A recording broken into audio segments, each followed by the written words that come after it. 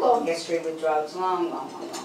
Peculiar drugs. I loved Ritalin for a while. I don't know why. I don't know why I took it. I think I found a Ritalin dealer in the neighborhood. It's very simple. Then I moved on to cocaine, and I loved cocaine.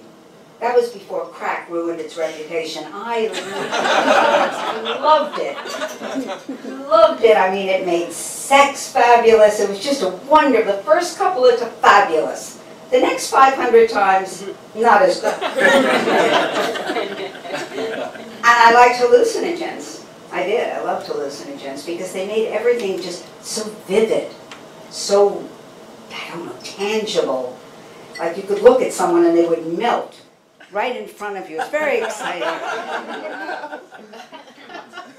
And they weren't dangerous, particularly. I mean, there was always some idiot who thought they could fly, but you know, ignored them.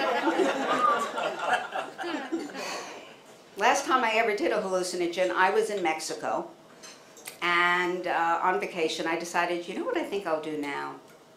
I think I'll take mescaline and go snorkeling. Why not? That's a great idea considering I don't swim and I'm paranoid. Very good idea. So now I'm underwater. I am so completely out of control.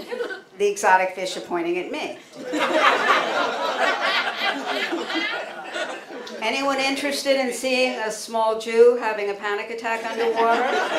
Tour leaving from reef number 12 in 5 minutes. Then I start to hallucinate. Can't get better. I'm hallucinating a fish that doesn't exist. I am convinced I see a gefilte fish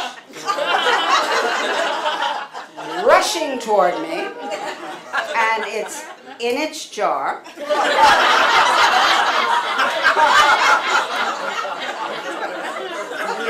That horrible jelly.